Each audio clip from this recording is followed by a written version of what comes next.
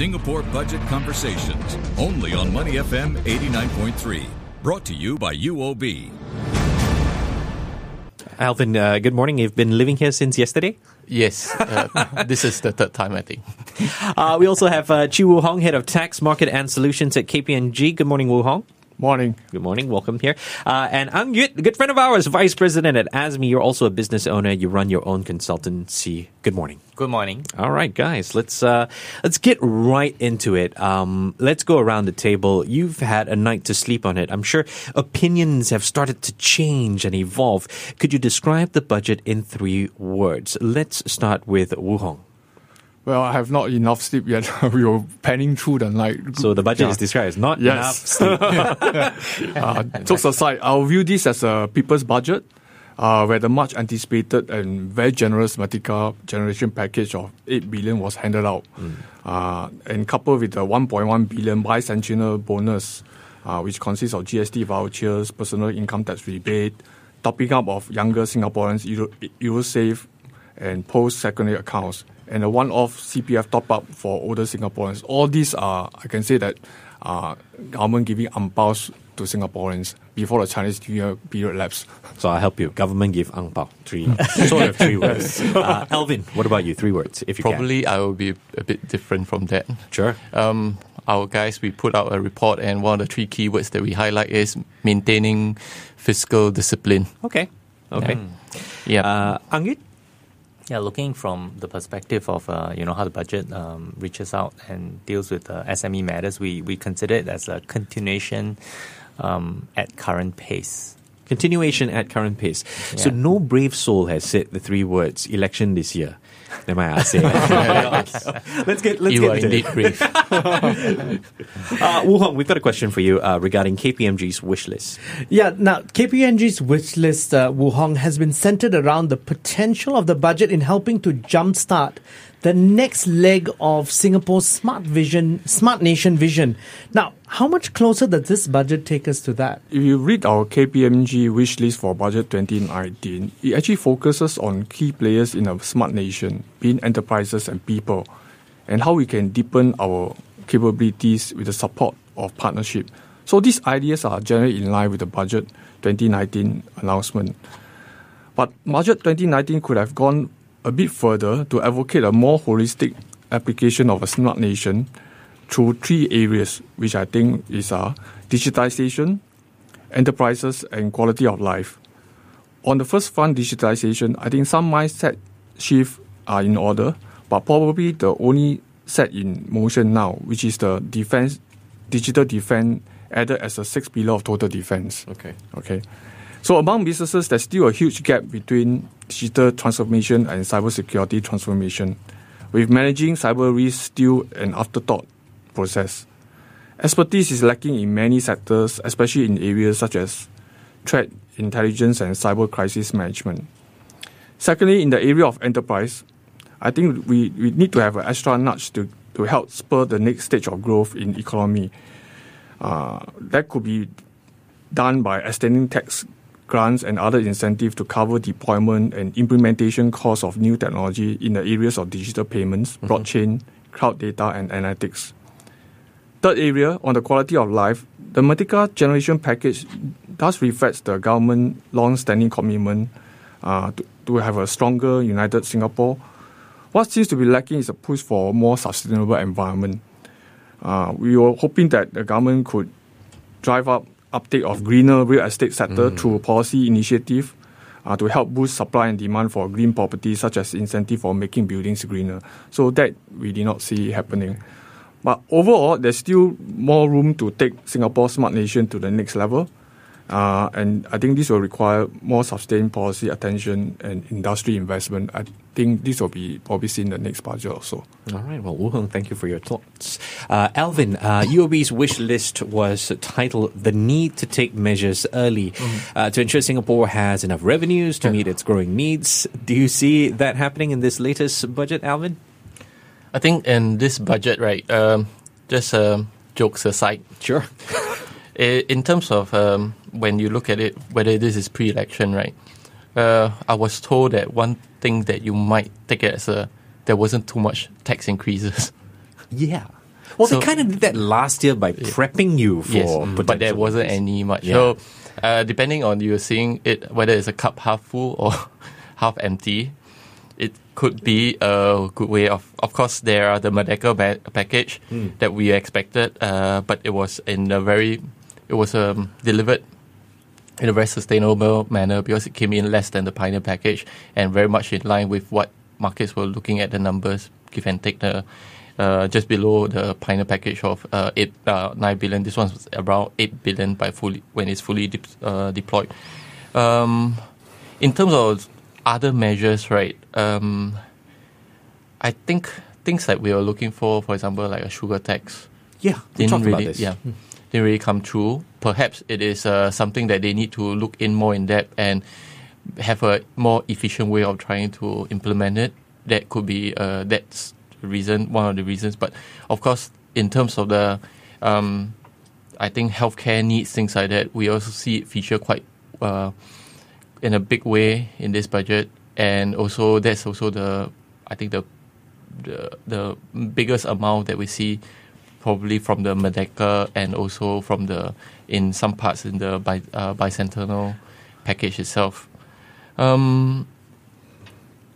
At the same time, if we follow all the measures, while some of the measures looks generous, it still reflects on the very fiscally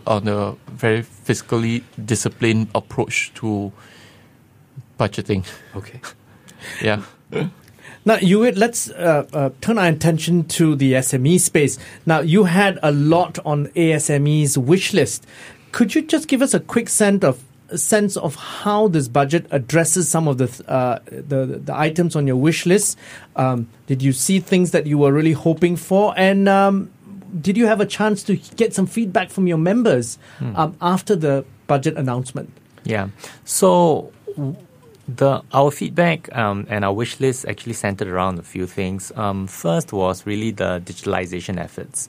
We felt that we could sharpen, we could actually speed up and improve on the digitalization efforts to spread it from just purely product and solution centric to also process change.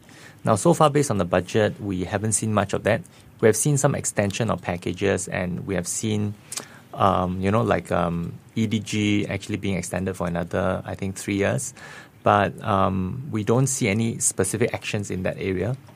The other area is internationalization. And in that perspective, we do see some movements at strengthening our overseas node points. And at this point, it's actually quite broad. So we are not sure how does it pan out. So I think some of the directions we have to wait till later when the Committee of Supplies actually, get clear about the specific plans. In terms of workforce development, we wanted to look at how SMEs could actually be empowered to allow their staff to go for training. Because, a lot of SMEs are actually running very tight schedules, manpower, and sending them away is going to be a bit tough because... you're running a lean ship. You can't afford lean. someone to go away for a couple of days. That's right. So, what we suggested was really allowing SMEs to have certain budgets to actually train people for online training and courses that they could do as and when. We see that there's a focus and there's actually some direction along the lines of grants in that area. So I think that's a good thing.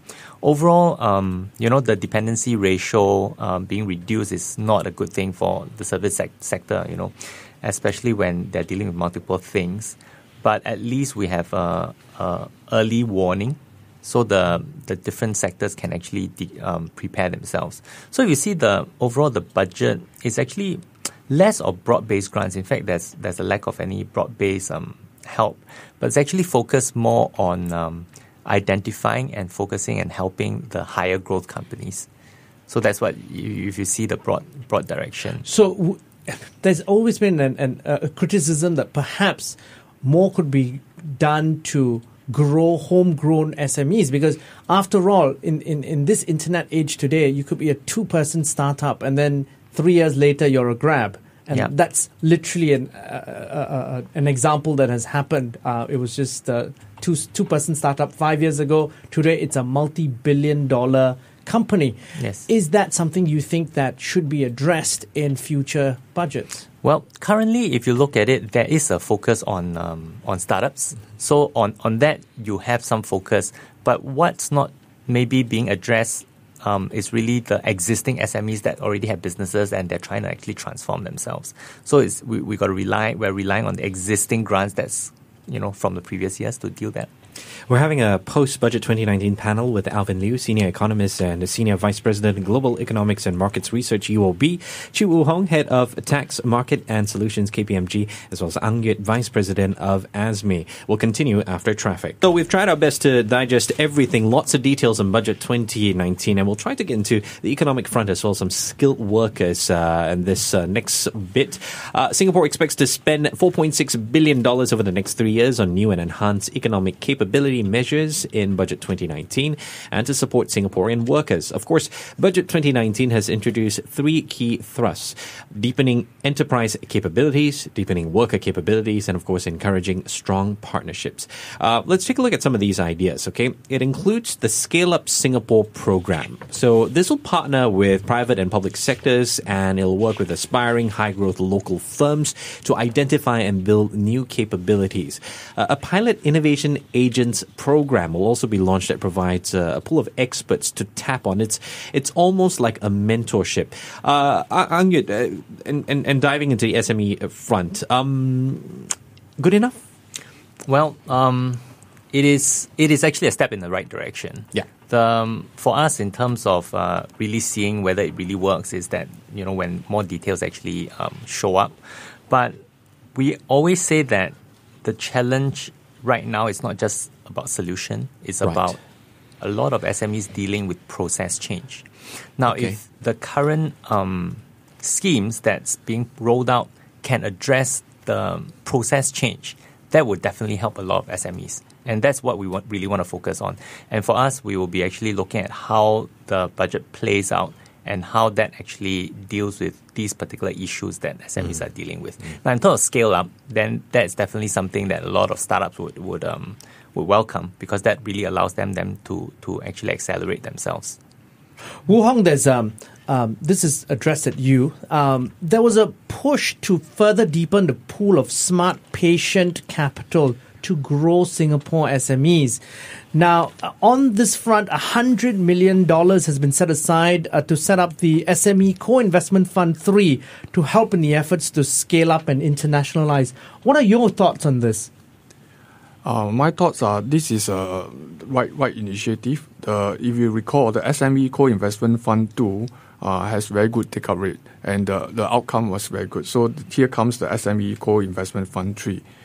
So the rationale is that government recognizes there's a financing gap for SMEs, and these schemes is actually an extension to help them access funds for their business growth, expansion, and also as investment in automation, just like what's been offered for example, as equipment leasing in the automation support package. So this will go a long way to help companies, SMEs, to raise funds for their operations. I'd like to get the thoughts of everyone. This one stood out for me while I was listening to the budget. Industry disruption, okay? So one of the announcements has been getting quite a bit of a reaction. Basically, the services sector will see a reduction in the dependency ratio ceiling.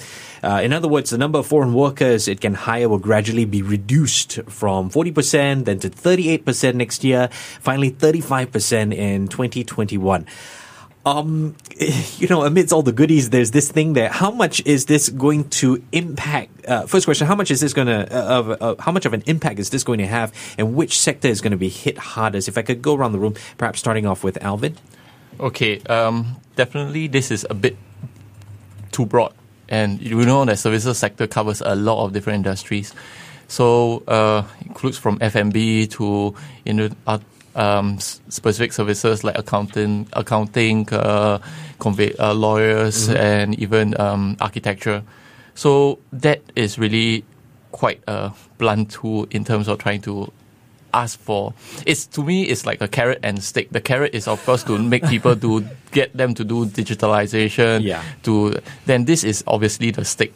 And hire more Singaporeans, it's supposed to help as well, right? Yeah, this is obviously the stake. But Alvin, you touched on a very good point, because services is so broad. So in the F&B sector, perhaps there's a real push to get local workers and automate. But then, if you want to digitalize, the other problem then lies in the fact that you need specific skills, which perhaps you need to import. Correct. And then, so that is the dichotomy. And then, yes, this is perhaps too broad, and I've heard people who suggested maybe they need to make it slightly more specific to certain sectors, where the step to make automation right is easier. While there are some sectors that really would struggle more to do that one step. Yeah. But I like to bring forward a different point as well, right? This is a stick, but this stick does not really need to hit you on the head in 2020.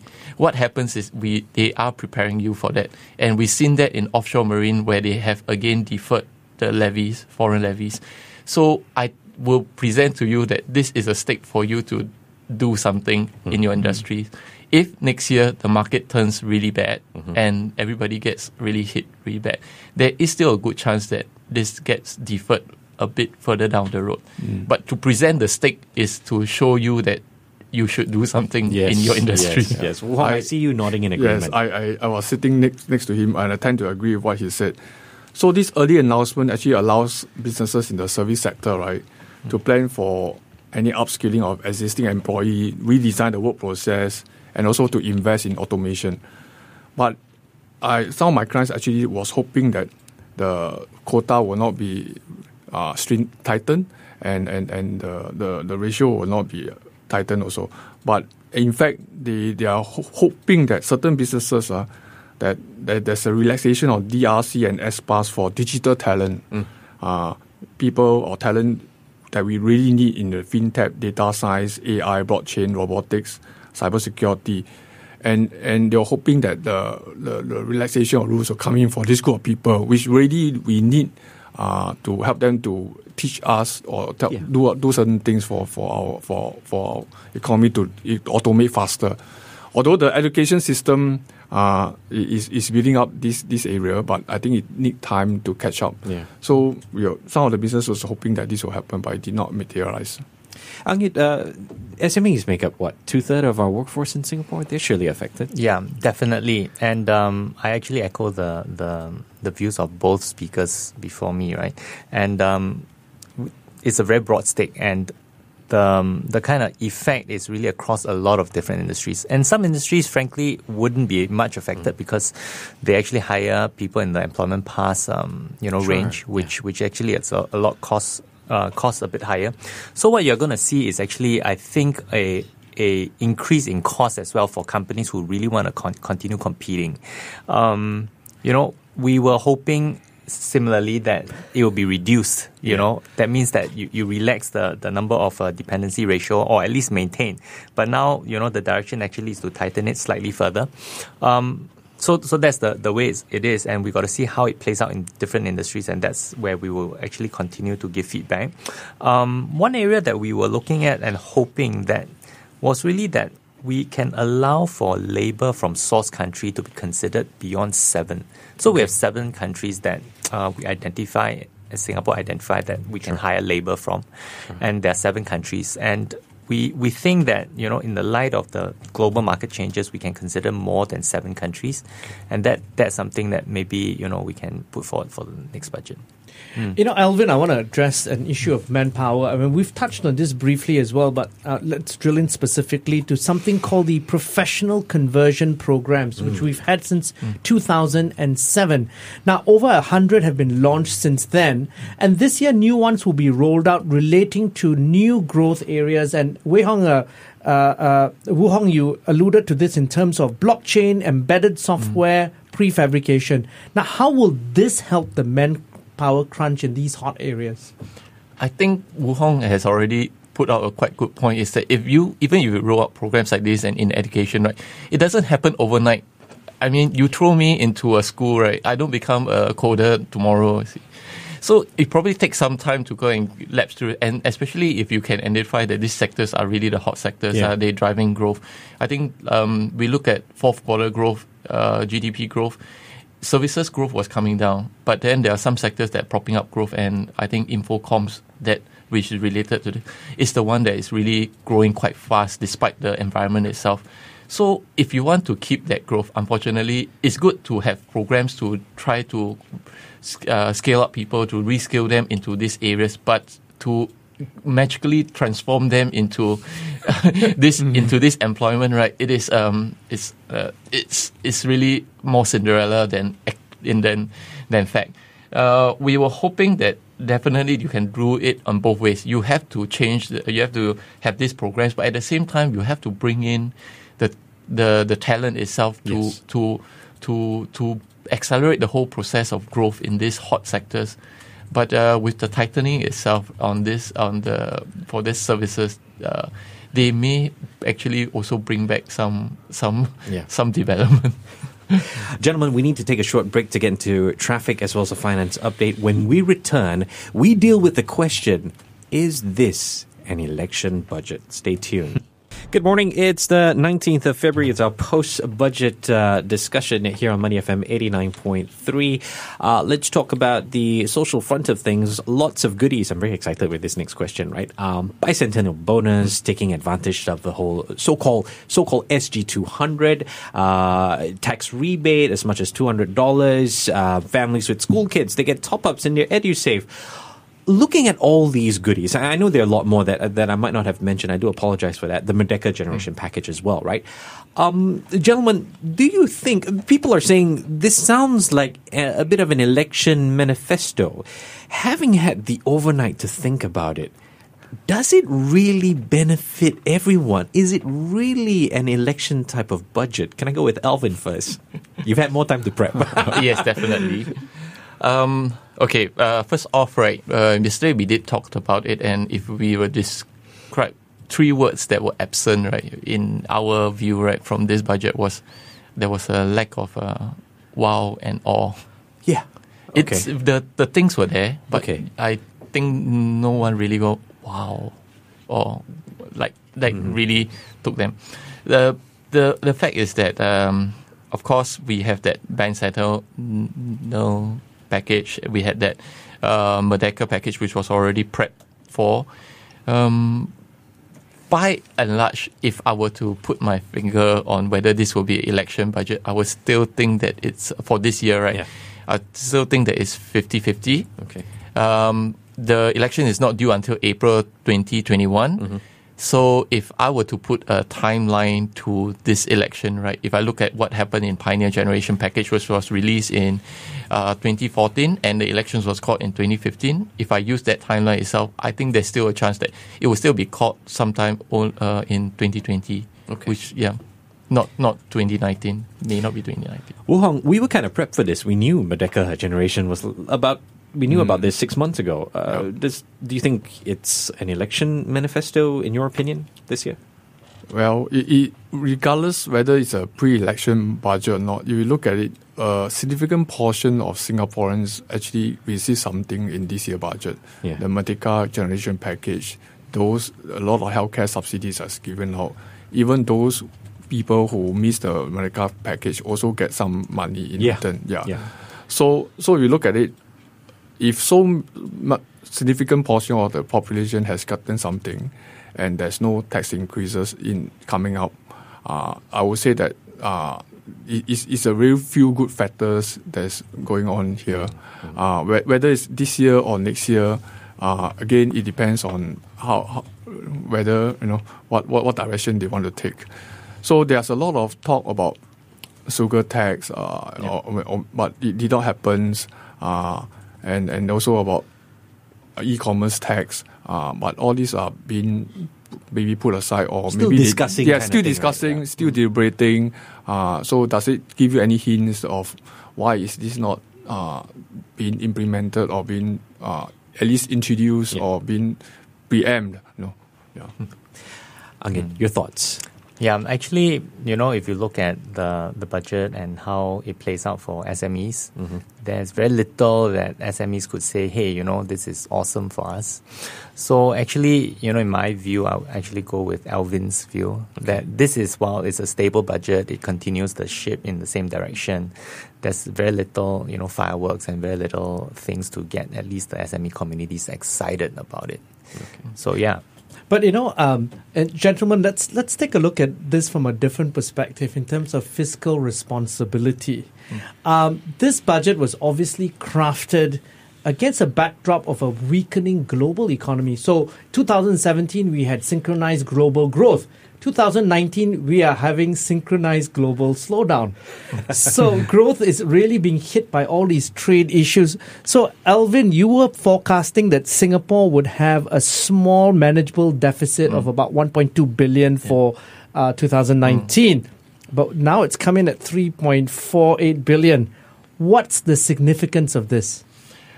Again, I think we talked about this yesterday, right? If since FY, I think 2005, right, the budget estimates has always been very conservative, and they have always undershoot their target year in. So, like what happened last year, and then the numbers that came out, I mean, it does show that they have the government is consistently cautious in their conservative in their outlook itself. And of course, growth itself is that worry that you have pointed out correctly. And government's growth expectations for Singapore this year is, I think, 1.5 to 3.5. Hong, can I get your views in terms of the tax changes? Were there any things that you see in the corporate fund, perhaps some refinements moving forward involving REITs and fund managers? Okay. In fact, this year budget announcement, the tax changes are quite thin. We were trying to go through the annexes, but it was quite little to talk about. But there is one important change, which is the extension of the income tax concession for Singapore-listed REITs. We all know that we need to continue to promote the listing of REITs in Singapore and to strengthen Singapore's position as a REITs hub in Asia. So this extension to 31st December 2025, it will be a welcome move. And this will establish our position as a REITs hub here. The other thing that was a bit of good news is the announcement of the 50% personal income tax rebate. Until when the cap of $200 was announced, we said, so little. Everyone laughed, actually. Sort of chuckled, Actually, if you look at it, right, low-income earners with annual income of not more than $22,000 actually don't pay taxes. So this cap of $200 is deliberately targeted at the middle-income people. And this cap is deliberately kept low so that it won't benefit the high-income earners. And I think, again, if you look at when there's a past year trend, right, when there's a corporate tax rebate or when there's a income tax rebate, it also signifies that there's an election coming in in the near future. By that 200. You're hearing the thoughts this morning of Alvin Liu, Senior Economist and Senior Vice President, Global Economics and Markets Research, UOB. Chew Woo Hong, Head of Tax, Market and Solutions, KPMG. And of course, Ang Yu, a good friend of ours, Vice President for ASME. Finance Minister Heng Swee Keat did target travellers with tightened goods and services tax, import relief, alcohol, duty-free concessions. It means you can buy less when you return to Singapore. Alvin, do you have a take on this, on what he said with regards to the travellers?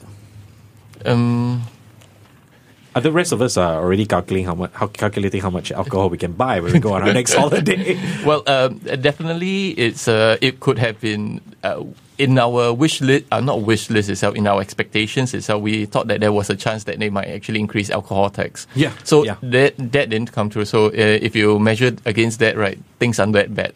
Okay, but then there's this talk again about how the government has to fund costly projects like Changi Airport Terminal 5. I remember Jewel was mentioned.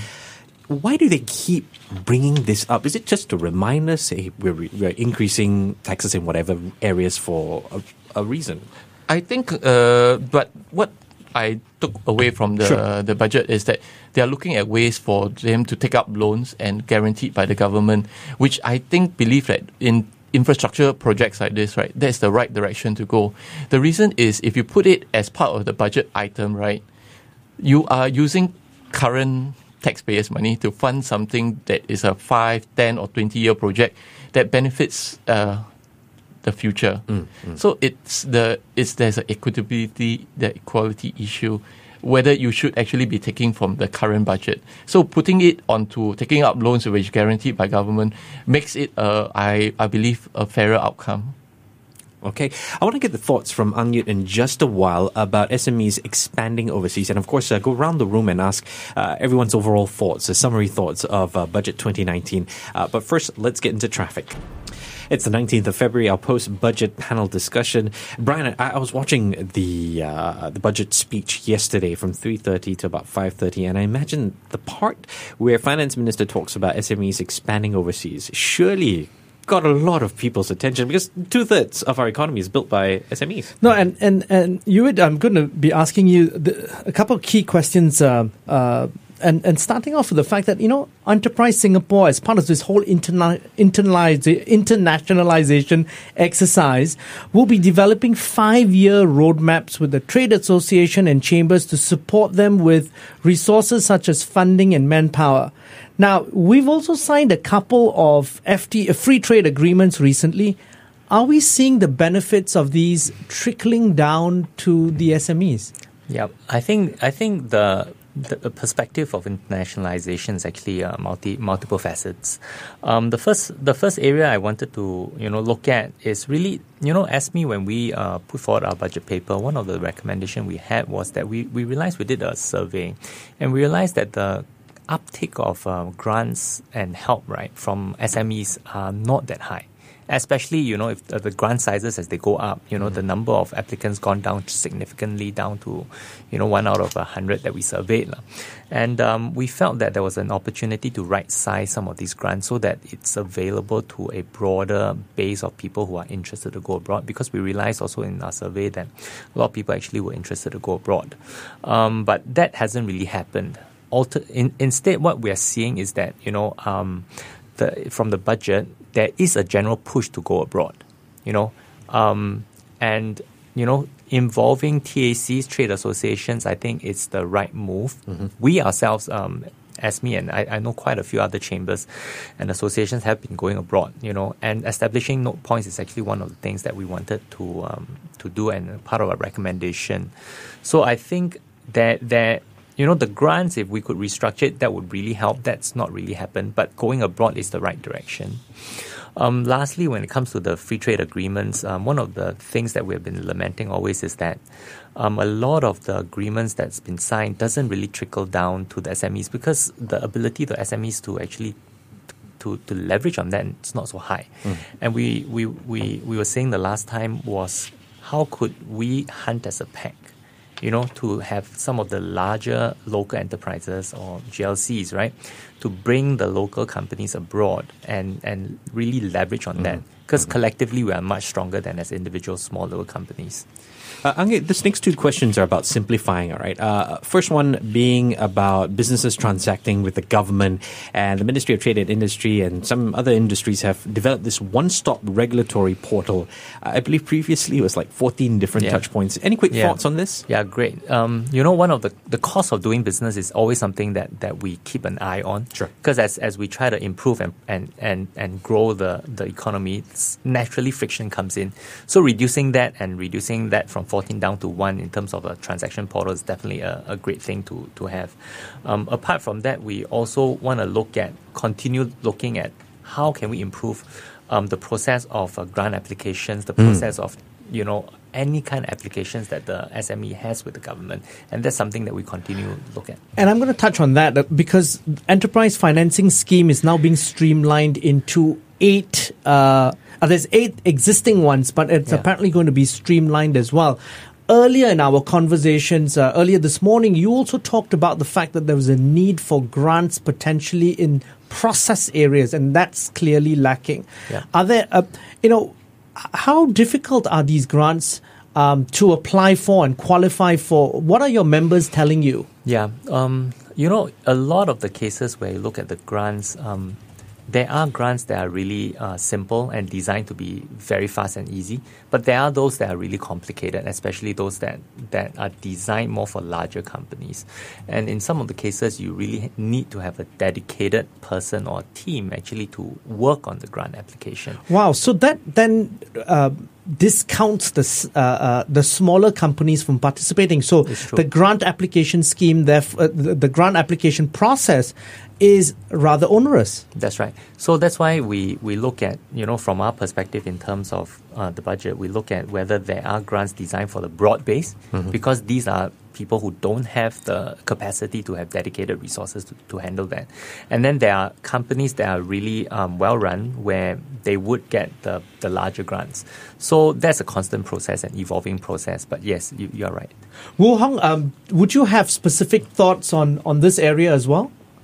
Yeah, I echo Anyet's comments. Grants can be broad-based and targeted depending on the objective it wants to meet. By and large, the streamlining of the grants and the incentives is a good move. Clients have been telling us sometimes to navigate through the complex spiderweb kind of different incentives can be quite painful. So, and I think also they also need special help on what kind of grants are for what purpose. Sometimes they look quite similar, and the requirements can be quite different. I think if we can have the SME center to build up more capability and give more personalized advice as to regard onto the grants objective and how to apply for it, and what are the pros and cons, give a analysis of the different grants, that will go a long way to help the SMEs. You're hearing the thoughts of Budget 2019 from our panel this morning. Alvin Liu, Senior Economist and Senior Vice President, Global Economics and Markets Research, UOB. Chew Woo Hong, Head of Tax, Market and Solutions, KPMG, as well as Ang Yet, Vice President for ASME. Gentlemen, we've come to that time where it's time to get your overall view on the budget. But let's ask it a little bit differently. How much of the budget addresses what Singapore needs? Who is benefiting the most? The young, the old, the poor? Let's start with Alvin. Okay. First, I'd like to add more on the SME programs I've put in, right? I think it is right in the right directions. I agree with my fellow speakers here. Details, some of them may need refinement, but I think this is part of the whole process. They need to go. But one of the things also that we would like to see, and I was echoing one of the speakers that I was talking to yesterday, is that you need at the point still to complete the journey. When SMEs grow, right, eventually you need to bring them. They need to look for capital or way of funding leading to listing. Sure. And that leg itself, right, is I think very much is in a very missing link in Singapore's case. And one of the speakers that I spoke to, I think he put it more pointedly, right? It is quite pointless for you to develop unicorns into big companies, right? Only for them to list overseas, or in the worst case scenario is some foreign companies come and buy them over. So it puts the whole effort, right, pretty much remains within the ecosystem here. Okay. So we hope that there might be more initiatives to not just grow SMEs, but to also bring them to the second leg of the journey, right, and make sure that retain them within this ecosystem and to contribute to the economy here. So it's more than just like expanding overseas, and what you really want to go through that whole journey. The whole journey, and then list here and not overseas. It will still be like your company will still be a Singapore company. Sure. Yes. And that will carry the flagship, the brand, the branding itself. Yeah. Then the other part where I was hoping to see more, which I talked yesterday, right, was more for the women part of the workforce. Okay. Especially in this age of this aging society, right, and you really need to bring the other half of the workforce more efficiently into the market. And we did see some measures, but hopefully in the more budgets to come, right, we see more measures so that they can bring the the women part of the workforce, right, more integrated and more contributing more to the overall Singapore economy as the whole economy, the whole society here ages demographically through the years. Hong, any closing thoughts? Yeah, I think one of the things that I wish was announced but it was not is to really encourage more SME to undertake more research and development type of work. And although with the expiry of the PIC scheme, the cash components grant has been removed. So I was hoping that the R&D in terms of cash grant can be given to SME rather than in the form of tax savings, because some of these SME don't pay taxes at the first instance, so they will not benefit from it. And also the bar for qualifying the R&D incentive could be lower for certain SME sector to encourage them to do more R&D. Yeah, so like I mentioned, a lot of the budget is really focused on the higher growth companies, and I think that if we could also look at the broader base, and specifically, there's another area where we spoke about was really about the levies, where we could look at reducing the costs of SMEs. That really benefit us, and even if we head in the same direction, we could still bring some broad base benefits to the SMEs rather than purely just focusing on the higher growth ones. The devil really is in the details, and I guess that's why we've got a COS sitting in Parliament next week. Yes. But this morning, I'd like to thank all three of our guests. Alvin Liu, Senior Economist and Senior Vice President, Global Economics and Markets Research, UOB. Woo Hong, Head of Tax, Market and Solutions, KPMG, as well as Angit, Vice President for ASME. Thank you so much for taking the time this morning, gentlemen. I'd also like to thank our producers, Rian Lowell-Bolan and Nadira Zaidi, and especially Ryan Huang for putting all of this together. So much research was done. And if you want to hear these conversations again, head over to moneyfm.sg and you could download the podcast there. Money FM 89.3